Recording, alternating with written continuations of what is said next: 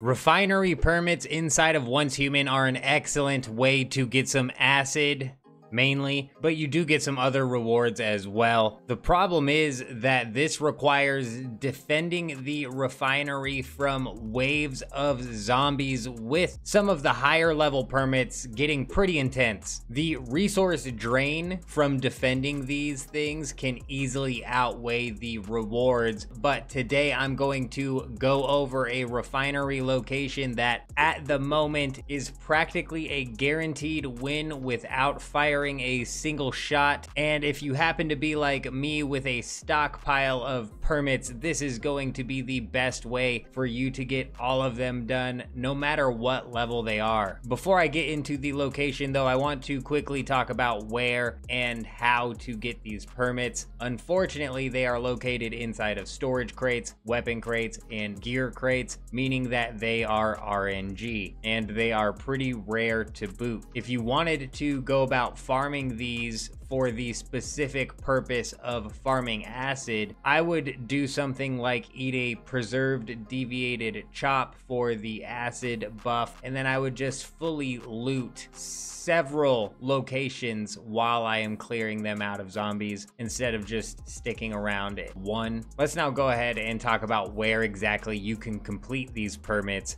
at a practically 100% success rate, and that is right over here at the Blackfell oil field. This is just east of Blackfell, and the building that the refinery is inside of here breaks the AI. Don't click away just yet though, there's a bit of nuance to this method because a lot of these refineries have buildings which really help with the defense, but typically the zombies still find their way in, managing to attack what you're trying to protect. Here though, all of the AI just completely break. The elites break, the normals break, even the throwers don't manage to get anything in. The only things that sometimes get a hit on the machine are the jellyfish, but those happen to be the easiest to take care of. The biggest thing I think to take note of though is that there is one elite that can spawn, which could be a run killer, which I believe can only spawn in the level 45 permits, and that is this one right here. It will destroy the roof and target the machine if you don't manage to get it targeting you. On top of that, this elite's movement can end up making it phase through the walls, but even this one right here is easily manageable. You can see here in the second run in a row that I did of these level 45 permits, I am entirely out of ammo and still able to squeeze out this run by simply making sure that this elite in specific is targeting me and not the machine. Other than that, I could practically do this without having to kill a single zombie. I would take out the jellies just to be safe because similar to the elite, if they're not targeting you, they will sometimes get a hit in on the machine, but that might not even be necessary because there's only a handful of them that have a line of sight on the machine anyways. I anticipate this getting nerfed or fixed in some way, shape, or form in the future, so be sure to go burn through all of your permits now. Let me know down in the comments how many of these permits you have stocked up, if any, but that's all that I wanted to go over in this video. I hope you have an amazing day. I'm out.